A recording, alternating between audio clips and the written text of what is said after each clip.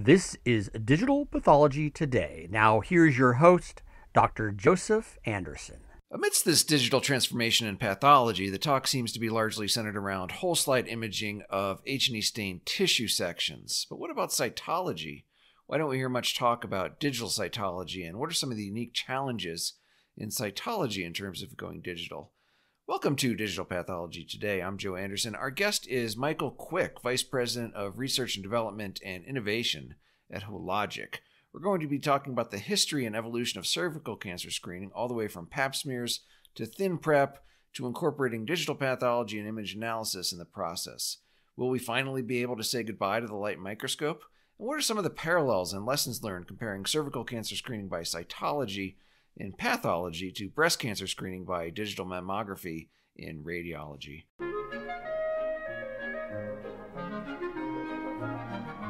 Mike Quick from Hologic, welcome to the podcast. Thanks for having me, Joe. Yeah, we hear a lot about digital pathology, or I should say histology, right, where we're looking at whole tissue sections. But what about cytology, which is a big part of pathology? But we don't really hear about, digitizing cytology preparations. Why is that?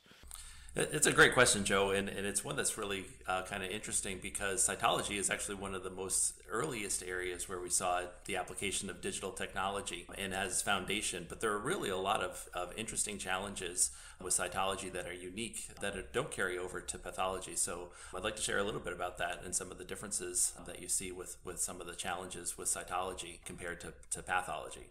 Yeah, so cytology is a huge application in medicine and pathology. Probably, so there's fine needle biopsies and other things. Probably the thing most people are familiar with is pap smears in women's health. So what are the differences between the, whole tissue sections in histology and cytology? So it really requires a unique application of technology to handle the two different sample types.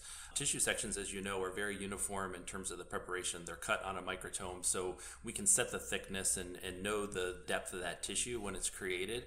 There's all different kinds of unique challenges around pathology too, but it's very different from cytology, where you're really looking at whole cells and individual cells and groups and clusters. And while a lot of advances have been made to make the samples as thin and uniform as possible, because the whole cells are mounted onto the slide, there's a lot of variation in the depth, which requires a whole different approach in terms of focus and getting good quality images when you move to a digital environment. One of the huge advances, not in terms of going digital, but just in women's health screening and pap smears, was the advent of the thin prep. We could maybe take a step back and talk about the differences between the traditional smear. The cells would be exfoliated using a brush and applied to the slide, and then stained with the Papa-Nicolau stain. Like you said, it created various depths of focus, maybe cumbersome, and the cells weren't spread evenly along the slide. But somewhere in the early 2000s, we came up with new ways of doing things where the cells were maybe suspended in a liquid, and the thin prep allowed us to spread the cells more evenly and maybe in a more uniform depth of focus, not the least of which made it a lot easier for the pathologist to review the case, but then also probably made it so the pathologist or cytotechnologist did not miss anything. It made it easier to identify the lesions we're looking at. So maybe talk about the advent of that technology and how that relates to going digital. Yeah, it's a really interesting story. And if we go to the way back machine, cytology was used primarily for cervical cancer screening, had been the most successful screening tool used worldwide, although primarily in developing parts of the world. And we had seen a significant decrease in cervical cancer with the introduction of the pap smear. But that technology remained basically unchanged for almost 50 years. And as we are looking at opportunities to move to a digital environment, say, are there ways to increase the accuracy of cervical cancer screening and improve on the pap smear? We started looking at digital technologies and found that the quality of the sample was really the first thing that needed to be addressed. And being able to get over the hurdle of those thick and thin areas obscuring blood and inflammation and things that make it very difficult to identify those rare abnormal cells on a cervical slide when it's prepared with conventional methods. We talked about the differences between cytology and histology preparations. you just said it's a cervical cancer screening, and we're looking at various degrees of atypia or dysplasia. Actually, the fact that we're looking to solve a specific problem, like it's a pretty narrow problem, might actually lend itself to being amenable to this type of approach when we're applying image analysis and artificial intelligence. So maybe tell us what exactly we're looking for. We're looking at nuclear features. We're looking at the nuclear cytoplasmic ratio, degree of atypia. So I would imagine that involves things like measuring the size and shape of the nucleus, the nuclear contours, and so forth. So, what are we looking for, and how does that lend itself to image analysis and approach, or maybe even allow us to utilize artificial intelligence? I mean, it's really interesting, I think, because it really is a built for purpose type of application. Like you said, it's very specific. There's a known problem to be solved. A typical cytotechnologist or pathologist would be looking through 70 or 80,000 cells on a microscope slide, looking for rare abnormalities that would be indicative of either cervical cancer or, more importantly, the precursor lesions that help you identify that patient before she develops cervical cancer, where it's very treatable and virtually 100% curable at that stage. So we've been able to apply artificial intelligence algorithms, and this goes back all the way to the early 2000s with the application for cervical cancer screening to do morphologic analysis. And it's exactly those things that you were talking about. We look at things like the nuclear density, the darkness of the nucleus related to the DNA content of that, things like the size of the nucleus in comparison to the cytoplasm. There's very definable nuclear features that are able to be measured, and then through that process being able to really bring those few abnormal cells that may be present on the slide to the forefront for the cytotechnologist or pathologist to make a more accurate or efficient diagnosis. I kind of call that the needle in the haystack problem. It's very tedious, or it can be tedious and time consuming, and then I think there's also issues around, and because of that, fatigue. There's regulations around this area of pathology or cytology, probably many more so than other areas. I think it's kind of a unique area because here this is a screening test, right? It's not a diagnostic test.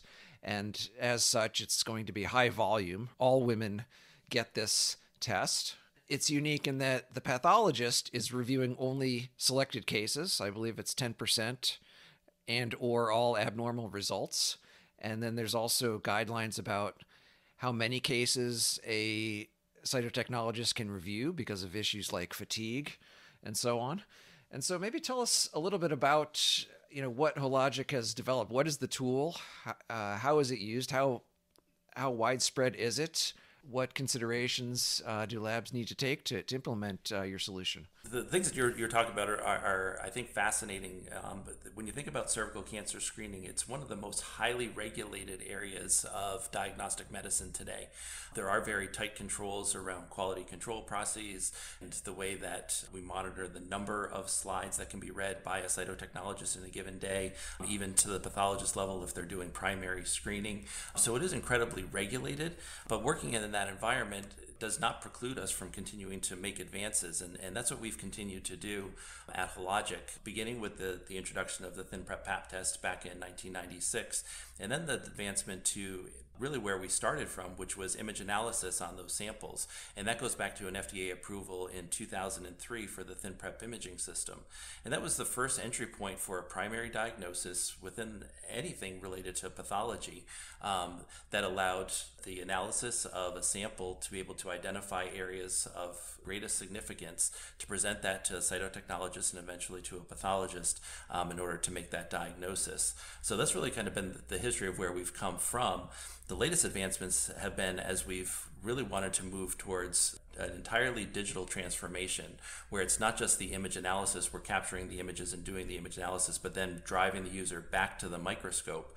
We're actually completing the circle and being able to facilitate that review in a digital environment, so the cytotechnologist and the pathologist can make their entire interpretation on a high resolution, high definition screen, and enable all the things that come along with that digital transformation. So we're going to be finally able to say goodbye to the microscope, the light microscope, and view things solely on the monitor? I think that's definitely the direction where things are heading. I'm a cytotechnologist myself, and I've always loved the microscope, and I think many of your listeners feel the same. But at the same time, we're seeing that there are things that are available with the new tools that we just can't do with the conventional light microscope, and it's going to continue to drive us towards this digital transformation that we're seeing happening in pathology today. You're involved in other projects. Hologic is also. What have you learned from other projects like digital mammography and other screening modalities in women's health, and how do they apply, or lessons learned that we can translate to cytology and digital pathology? We're really in a unique position to have such a significant role in both cervical cancer and breast cancer screening for women really around the world. We've been technology leaders in that space and have continued to drive the adoption. I've seen that space evolve over the past couple of decades. One of my good friends is actually a radiologist, and it's fun when we get together, we're able to kind of compare notes between the similarities and the differences between mammography and cytology for cervical cancer screening. Both are high volume tests that are done in a screening paradigm with women on a routine basis, looking for the identification of early detection of disease leads for better outcomes. And so it's really neat to be on the forefront of developing those technologies that continue to make that process better. It's fascinating, the parallels there, and also the parallels between the image-based specialties of pathology and radiology. Both have had their digital transformations.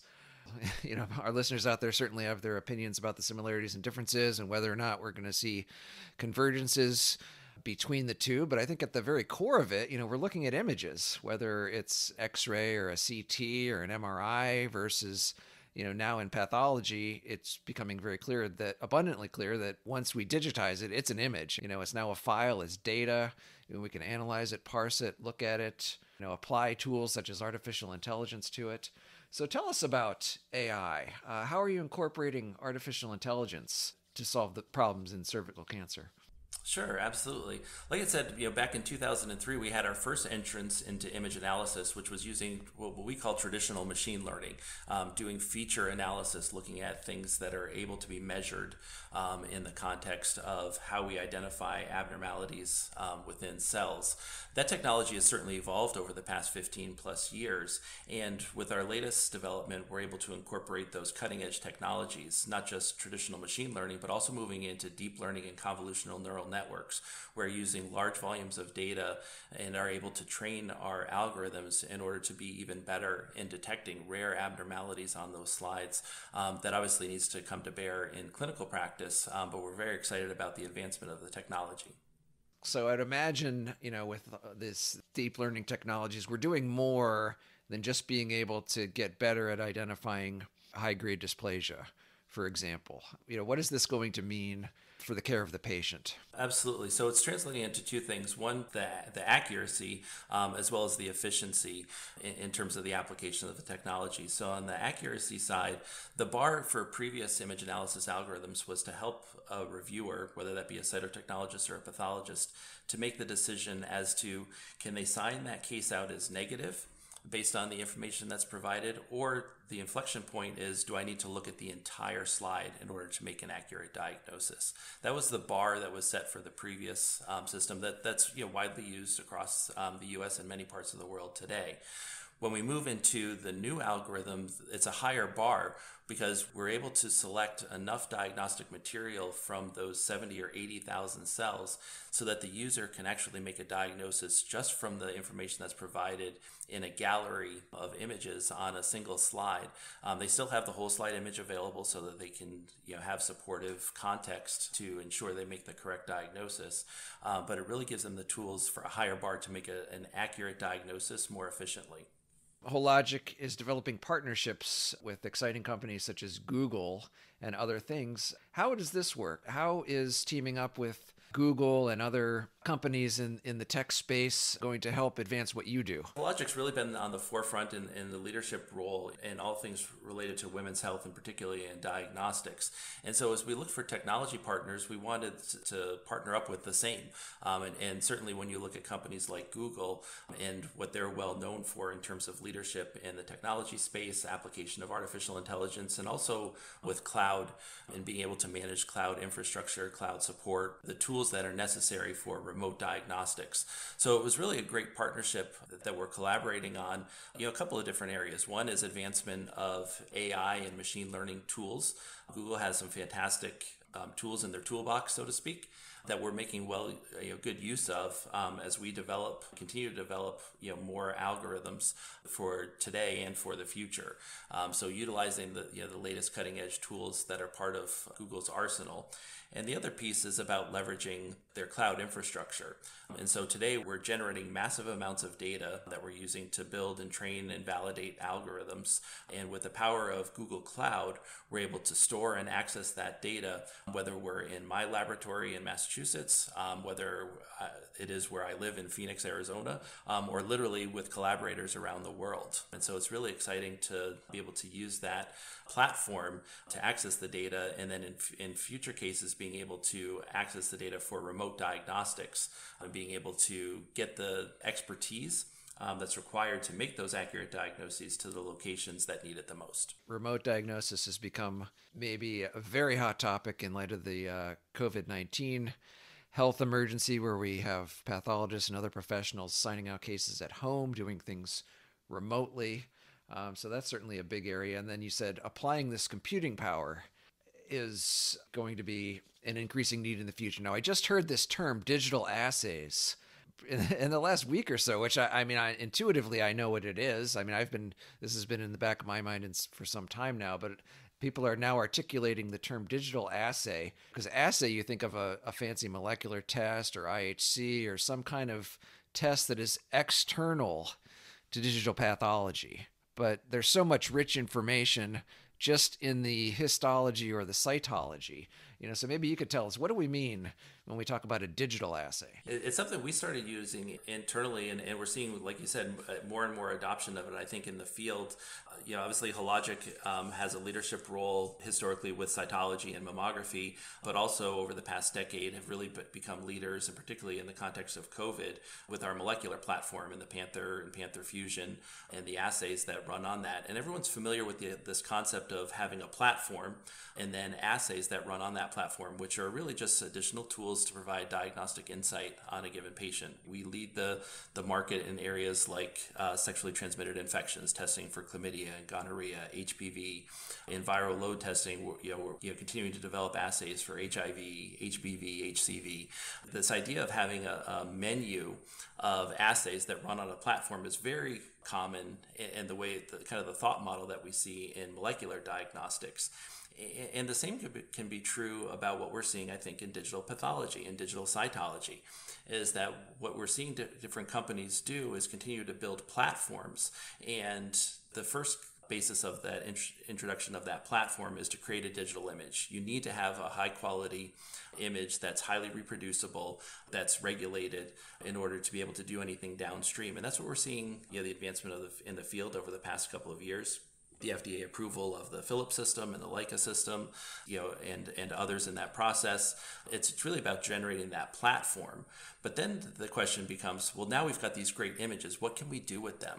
And that's where the idea of digital assays comes in, about can we generate these digital tools or algorithms that are now being known as digital assays that can provide diagnostic insight that run on that platform, and you start to build out a menu of different digital assays that can run on those platforms. And it's really exciting when you see how things have evolved in molecular diagnostics and see what that future runway is for digital pathology and digital cytology.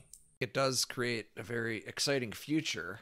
But tell us about the roadmap of how we can develop these things, and particularly articulate a value proposition, create tools that are not only going to benefit patients, but also allow us to capture value. These have to be developed in a very rigorous way. They have to be validated according to, best practices. But then also, I think there's the temptation to say, well, you have all this data and it's free. And, so how do you implement it in clinical practice? And how do you recoup the value of developing such a tool? How do you deploy it, and how do you bill for it? What are the considerations in developing such tools? This, I think, is really a key part of the conversation. And I think you're going to see all different kinds of models. We already are in terms of how this is going to happen. I think that you're going to see some companies that are going to step into this place that are creating the platforms that will also create the digital assays. Hologic is doing that today with the development of the Genius digital diagnostics platform and our cervical cancer digital assay. So that's kind of our first entry point with combining a platform together with the digital assay. We also see a lot of other companies that are AI companies in digital pathology that are just focused on the digital assay. They say you can use whatever platform you want, or they're going to specify a given platform, and they'll develop that content or build that menu, but we'll have to do that validation on a given platform in order to get through the regulatory hurdles.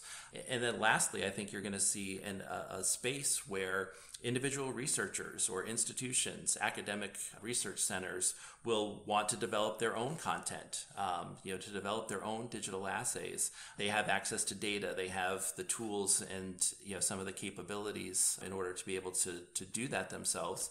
And so I think those three models are what you're going to see as this roadmap builds out for digital assays.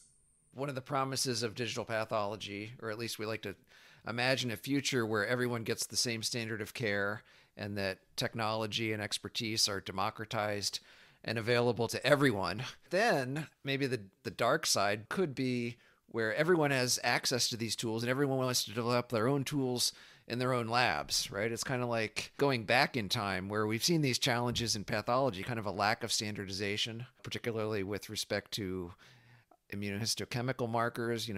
I kind of call it the chocolate chip cookie problem in pathology, right? Where everyone wants to come up with their own batch of chocolate chip cookies, and mine might be slightly different than yours. I might have a pinch of salt and macadamia nuts in there, and you have your own recipe. So how do we go about, standardizing things, rather than having everyone come up with their own tools in their own labs? How do we come up with solutions that are going to be uniformly agreed on and available to everyone? And that's where I really think the field is going to move to, is that, and we see this already today, the role that the regulatory bodies play is really critical in this space. This is very new.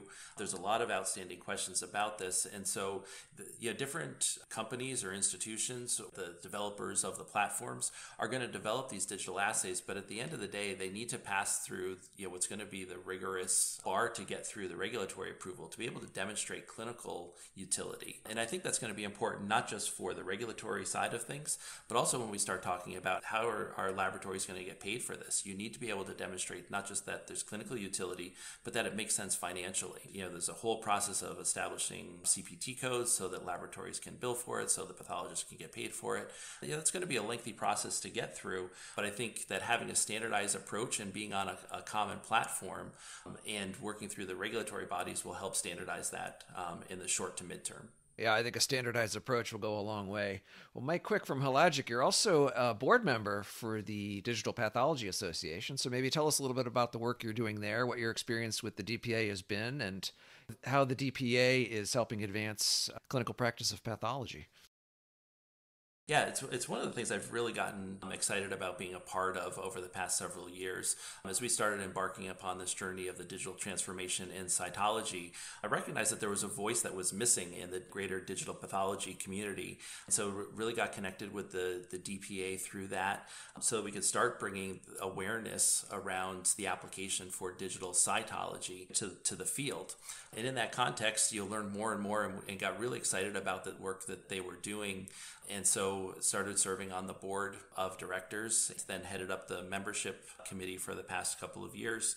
And now I'm on the executive board. It's really a unique group of professionals. We've got folks from industry, from academia, from everything from well-established companies to startups, people who've been in the field forever, down to students and residents. So it really is a great sampling of folks that are excited about digital pathology. It's a nonprofit. Their main goal is to really move the field forward towards the adoption of the technology so that it can have the impact on changing patients' lives around the world. It's a unique time to be in pathology, and I think DPA serves a unique niche. We all kind of have this sense of inevitability that, digital is the way forward. and that, someday we won't even need to use the word digital pathology, right? Digital pathology will be pathology, right? So is that kind of the view that the DPA takes? Absolutely. I mean, it's just like it is in radiology. Nobody says digital radiology, and yet the vast majority of all films, I even use the word films, but I mean, it's read on a screen today. It's hard to find any place where they're developing film or a light box at a hospital related to radiology, and that's very likely going to be the case. We've had some fits and starts, I think, in terms of the hype around digital pathology and that transformation. We've never seen the advancement like we have over the past several years. First, starting with regulatory approvals and moving with the quote unquote killer apps, unique applications that just can't be done with traditional pathology in moving the field forward. I think we are certainly at an inflection point. Things are accelerating ever more quickly. So tell us about yourself, and how did you first get interested in digital pathology? I'm a cytotechnologist by background. I trained at the University of Vermont back in the 90s, and as I was reading conventional pap smears through a microscope and learning to see what that was all about, there was a nagging part of me that just said, there has to be a better way to do this. Back in those days, we were looking at somewhere between 100 and 300,000 cells on a slide, obscured by blood and mucus and debris, and looking for that, as you said, the proverbial needle in a haystack. Even back then, I remember talking with one of my classmates about, wouldn't it be great if we could just look at these cells on a computer screen or a large screen in front of us, and have a computer identify those areas, and then we become more the diagnosticians. We're the ones who are making the decision, but we're not doing the hunting, looking for those rare abnormal cells. I mean, that goes back 25 years. And I didn't know that it was going to take this long to get there. But the challenge was the technology just didn't exist. I mean, if you think back to 25 years, what our computers were like, what cameras were like in terms of digital cameras, and how much that technology has evolved over the past 20 to 25 years, we're in a very different place. And so, it's been neat to have that vision, but now to have it come through, to completion. And, I've had a lot of different roles, all around women's health and cervical cancer screening. And it was really in the work that I was doing internationally. I had responsibilities in our emerging markets. And it was the insight there that the tools that we had that had allowed us to be so successful with reducing deaths to cervical cancer in the US and Western Europe were not necessarily the same tools that we were going to need to be successful and have that same impact in other parts of the world. And it was in that context that I started leading the R&D group at Hologic to develop this technology, and say that, are there a set of things that we could do that could change this so that we can bring cutting edge technology with better diagnoses, more efficient and accurately, to all parts of the world. And that's what led to the development of the Genius Digital Diagnostic System that we have now. Mike Quick from Hologic has been our guest. So tell us, before we wrap up, what excites you? Where do you see the field headed in the next 10 years or so? I couldn't be more excited about the future. One has been the exposure to so many amazing professionals in this field that are really driving things forward. It's a few people that have that kind of vision that can really change the entire practice of medicine in a field like pathology. It's really one of the last areas that hasn't gone through this digital transformation. And when you see the application of new technologies, artificial intelligence, the combination of companies not working just against each other, but working with one another, together with academic researchers to advance the field, all for the betterment of health, not just of women, but really of patients around the world. It's super exciting. Advancing the field for patients around the world. It is exciting. Well, our guest has been Mike Quick from Hologic. We'll see you next time on Digital Pathology Today.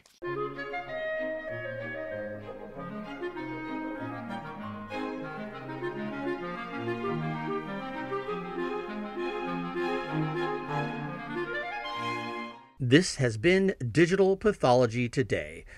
Please be sure to subscribe. Thanks for listening.